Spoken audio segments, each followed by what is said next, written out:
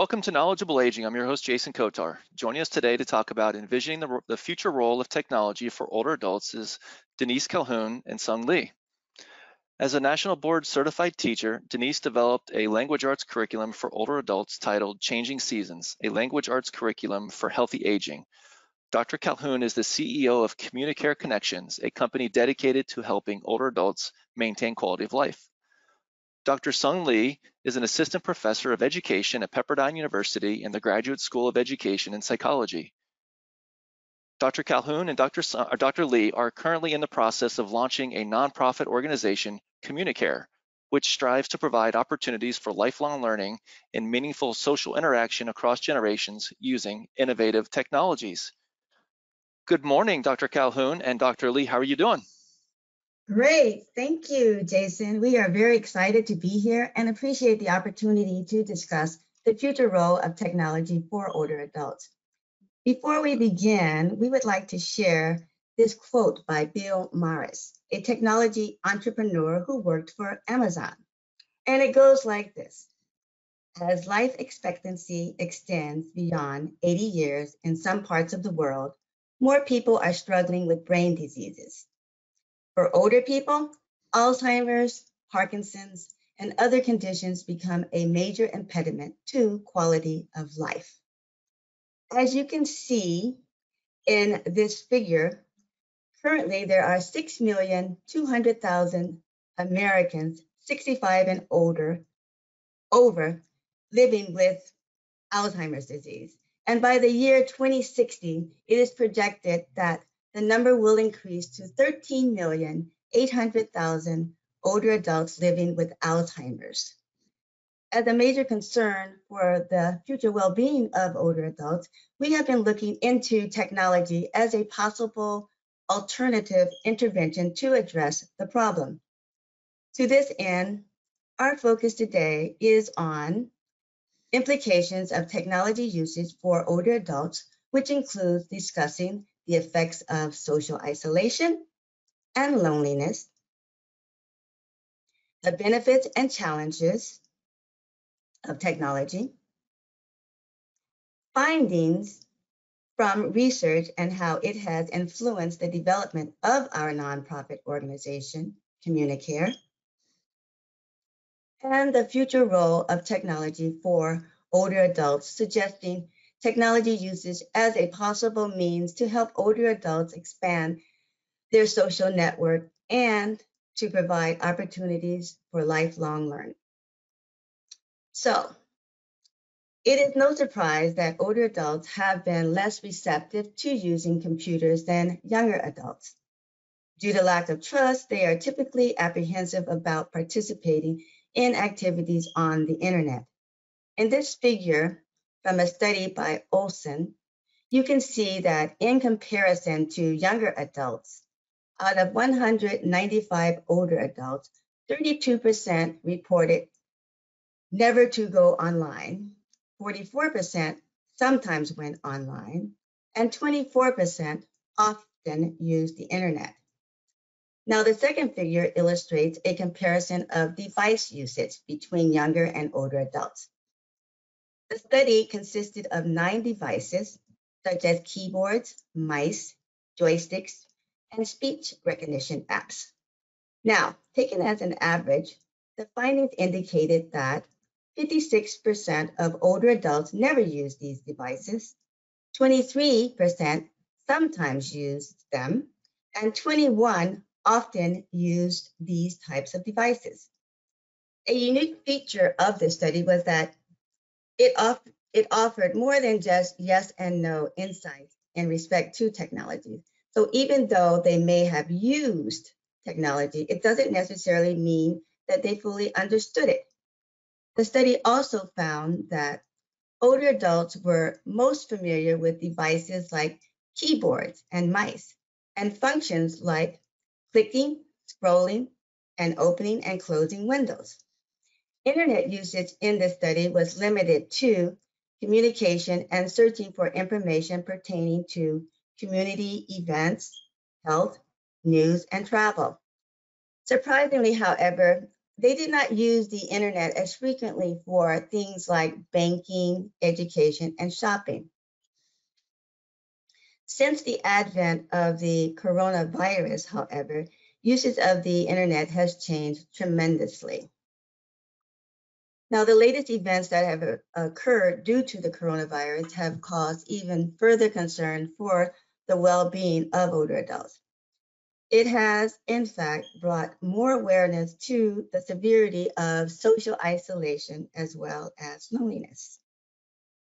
Casualties have not only been reported in the US, but all over the world. If you look at the numbers in this graph, you can see how very disheartening they are. Many of those who died, however, were not affected directly from COVID, but indirectly due to social isolation, causing physical as well as mental decline, leading to loneliness and depression. Loneliness is a set of feelings resulting from the absence of intimate and social needs. These emotions, as many of you are aware, were magnified when older adults experienced social isolation during the height of the pandemic, which gradually resulted in reduced quality of life. It affected their mental health, causing cognitive decline, as well as increased reports of depression, resulting in physical decline as well. Many either lost the desire or were unable to communicate effectively, which is exactly what I personally experienced with my uncle, who, within 3 months of the coronavirus restrictions, died weighing only 103 pounds. And mind you, he did not have COVID-19. Because there was limited access to care homes, his daughters were not allowed to visit and could only see him from time to time through a glass window, which I am sure most of you probably already know was the norm for many. To help alleviate loneliness, it is stories like these that bring awareness to the importance of incorporating technology into the daily lives of older adults. With this thought in mind, we created a model or framework which integrates theory into learning technology to reinforce best practices for teaching the skill. The theoretical framework is grounded on the principle of fusing theory into mastering digital technology to increase social engagement as well as interaction among older adults. Besides examining factors in neuroscience, social learning theories as well as adult learning theories were explored in the process of improving communicative interaction and social engagement via technology. So have you ever heard of the term use it or lose it? Well, this is a reality, and it happened to my mom. Once she was confined to the bed, she was not motivated to even attempt to walk, and eventually lost total mobility and couldn't walk because her bones had contracted. Well, the same is true with the brain. If you don't do things to challenge your mind, your thinking ability will eventually fade away. There are two kinds of memory, episodic and procedural. Episodic memories are recollections of events, times, and places associated with feelings and emotions.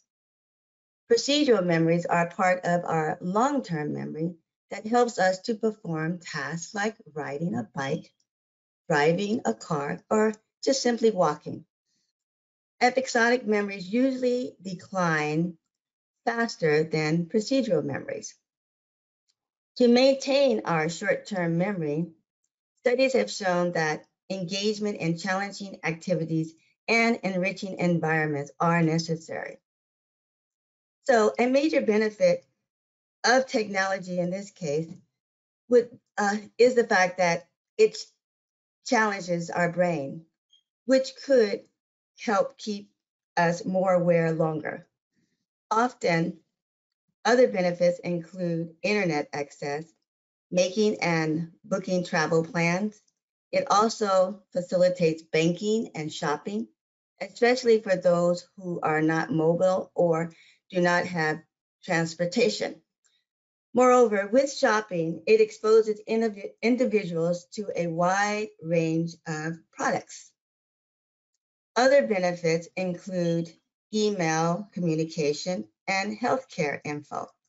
But most importantly, it provides opportunities for social networking, which helps to keep older adults connected to society. Barriers to consider include physical limitations such as mobility in using fingers, poor eyesight, as well as hearing loss. Other challenges include accessibility and support. Many cannot afford a computer or the monthly fee for internet usage. And because technology is second nature for many of the younger generations, they sometimes do not have the patience to explain the basics or understand why it is so difficult for older adults to navigate technology. In this sense, a lack of support tends to become more evident. There's also the fear factor. Many older adults display a lack of trust in technology and lack confidence in using computers. As an older adult myself, I can totally relate. When I am in line at a store and I whip out my checkbook, I begin to cringe because I can just feel and see in the eyes of those behind me thinking, OMG, no, she didn't. This is going to take forever.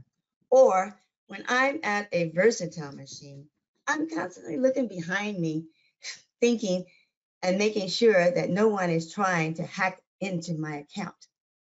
Bottom line, this is strange territory for many of us, which causes anxiety due to the fear of making drastic mistakes, which is exactly what I experienced today when I was given the task of joining Jason's webinar. So, after 7 years of research on improving communicative interaction and cognitive functioning in older adults, here are a few major findings related to technology that I would like to share with you. Number 1, higher levels of computer usage is significantly associated with greater cognitive capability in older adults. This illustrates the point that technology usage stimulates the brain. Number 2, social engagement is associated with increased cognitive functioning. Considering this finding, technology usage could be a means to facilitate social connections. It has been proven that there is a positive correlation between computer usage and years of education. This finding supports the notion that education and training facilitates computer usage for older adults. And finally, physical, psychological, and social challenges hamper computer usage. With new technologies, however, these barriers can be reduced to allow for more physical accessibility to computer usage. So, based on the findings from studies I have conducted using data from the Health and Retirement Study, or HRS, as well as systematic reviews, we wanted to create a practical means to support older adults in addressing these areas. So with a lot of thought and collaboration, it led to the development of our nonprofit organization, Communicare.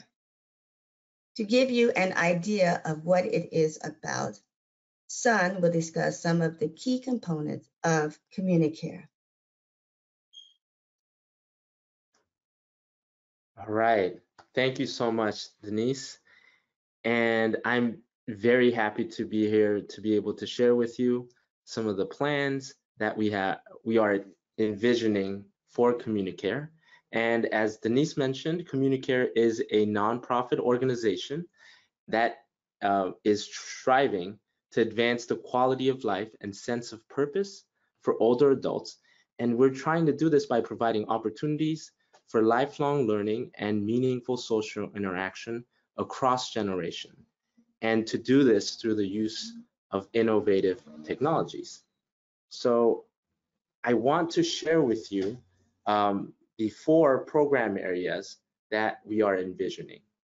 So the first area is to support lifelong creativity. The second area is to leverage technology for communication. And thirdly, we want to support intergenerational learning. And last but not least, to be able to carry out research and advocacy to help enhance the quality of life for older adults. So I'm going to go through each of these areas in more depth here. So the first area is lifelong creativity. And what we're trying to do is that we're trying to maintain and enhance the social and cognitive skills by allowing older adults to engage more fully in creative activities. And to this end, we want to develop targeted curricula and resources to meet the specific needs of older adults. The second area is technology for communication. And we want to be able to harness the power that lies within technology to help older adults connect and communicate, and to be able to engage in meaningful everyday communication with their friends, with their family members, and others. And in order for us to be able to help older adults utilize technology for these purposes, we want to develop trainings, and we also want to provide technical assistance to older adults, family members, as well as staff at residential facilities. The third area is in supporting intergenerational learning. We feel that it's important to create opportunities for older adults to interact and collaborate, not only among older adults themselves, but with individuals across generations. And by establishing learning communities, we hope to invite adults to be able to participate in educational activities, not only just as learners, but also as facilitators and mentors, and to be able to leverage the variety of skills, knowledge, and experiences that they have gained through the course of their lives. And so that is that will be the focus of our third area of intergenerational learning.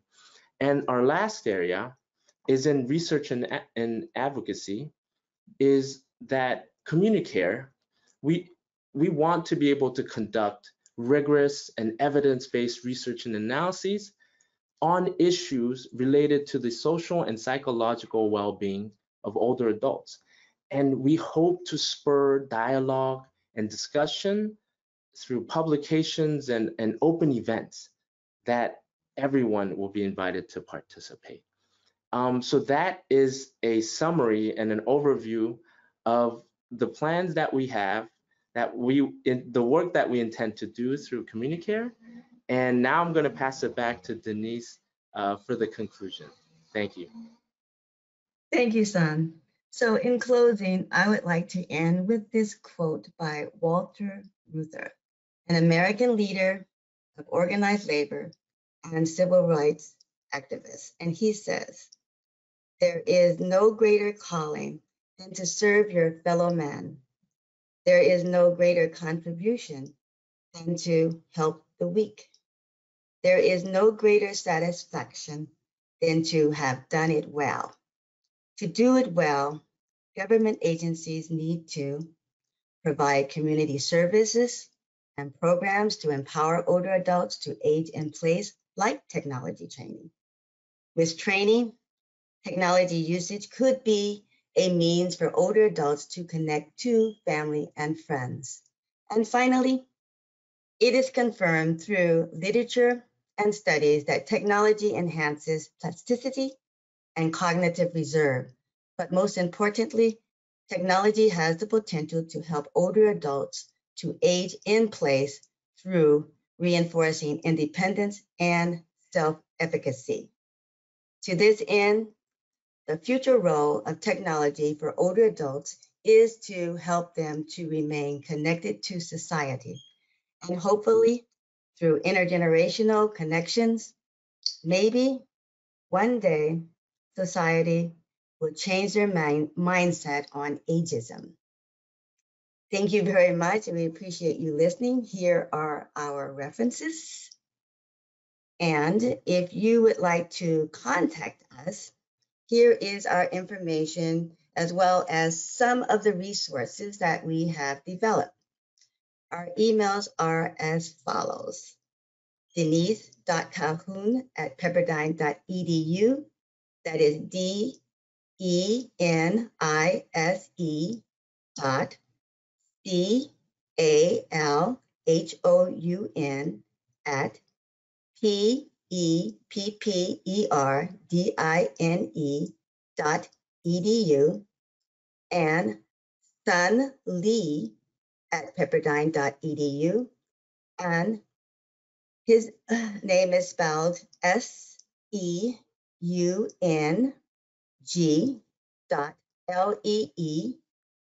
at Pepperdine, PEPPERDINE.edu. We both have LinkedIn accounts, and you can just look it up with our name. Make sure if you look up Sun's name that you include his initial B. And the link to the book that I authored is bit.ly/changing seasons. That's bit.ly/CHANGING-SEASONS. And the title is Changing Seasons, a Language Arts Curriculum for Healthy Aging. It is a creative language-based program for caregivers and activity directors. Other resources include Rethinking the Education Potential of Older Adults to Delay the Onset of Dementia, which is in the Journal of Adult and Continuing Education.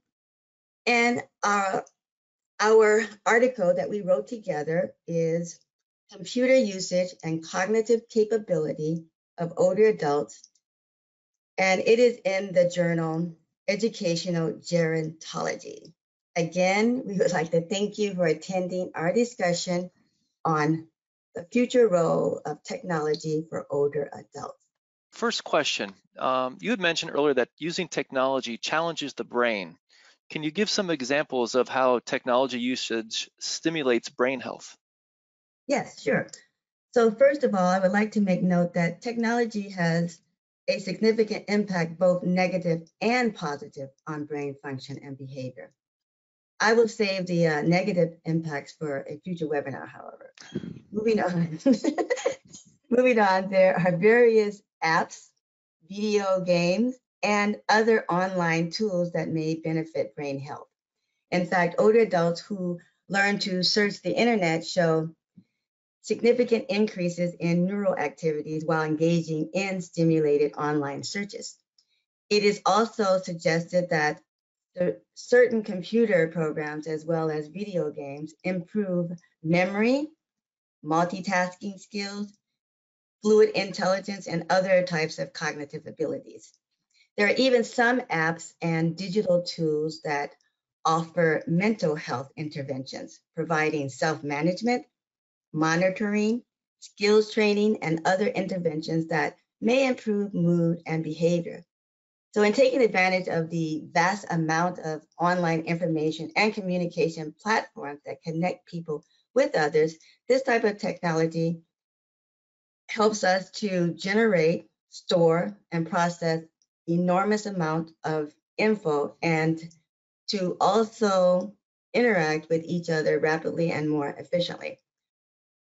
To this end, older adults suffering from cognitive decline could use the internet to, and I'm sure many of you know, access info to help them remain independent longer. Other benefits to searching the internet involves text reading, decision making, and complex reasoning. In addition, internet searching serves as a form of brain neural exercise. Beware, however, of repetition. Too much can lead to robotic acts that don't require thinking. In this case, spending extensive or excessive time with digital media translates to less communication face-to-face, which is the preferable method of interaction for most older adults, especially me. Very good. Another question has come in talking about the fear factor. How can older adults overcome the fear and or resistance of using computers or other technologies? Well,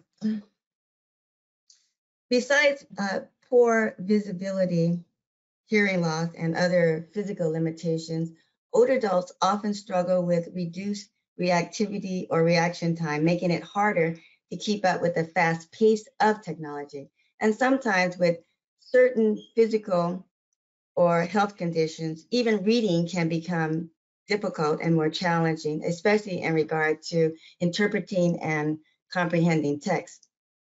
Older adults are also lacking in knowledge about technology, which is a very important factor that may stop them from participating in communication technology. For example, 77% report that they require assistance in learning to use a smartphone or tablet. And of those who use the internet, many also report that they require help with connecting with friends and family. So missing out on opportunities for communication can lead, as I said before, to feelings of loneliness as well as feeling disconnected. So again, this brings up the point that having regular contact with a circle of close friends or family helps to alleviate feelings of loneliness, which is in fact has been proven to be bad for our health. Bottom line, mastering new technology is often very complicated for adults because many of us do not have a baseline or a starting point for using technology. We did not grow up with technology like younger generations. And like many people in general, we have a problem with dealing with change. So to overcome these feelings of fear in using technology, what we need to do is to let them know that they need to put their fears aside and to just simply jump in to learning it. And make it a point that when you're helping them, make sure that you reassure them that you are there to help them. Mainly because in learning any skill, practice is extremely important. So for example, if they have trouble reading what is on the screen, show them how, or let them know that they have the ability to make the font bigger. Even brightness can be adjusted so that they don't have to wear glasses. And if they're having hearing problems, they can adjust the volume. To further assure them, remind them that if they get lost and need help, they can get support at the push of a button. For example, there's an iPhone feature that, and I didn't even know this, that can allow them to quickly access the information during a medical emergency, even when their phone is locked.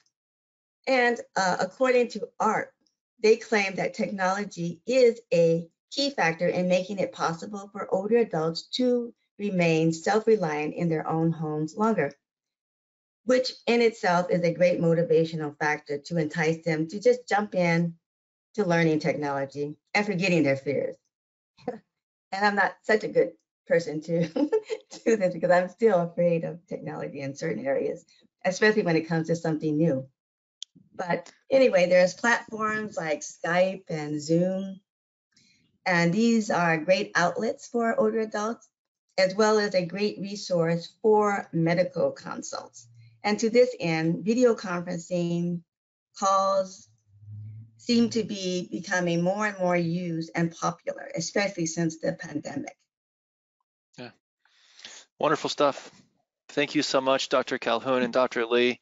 We do appreciate your taking the time and educating. Thank you for all the work you have done in this field and continue to do. As far as Knowledgeable Aging, you can go to our website, knowledgeableaging.com. You can see all of our upcoming and archived webinars. We encourage you to go to YouTube, type in Knowledgeable Aging and subscribe. We update that a couple times per week. If podcasts are your thing, you can find us on Apple Tunes, Spotify, etc. Till next time, I'm your host, Jason Kotar. This is Knowledgeable Aging.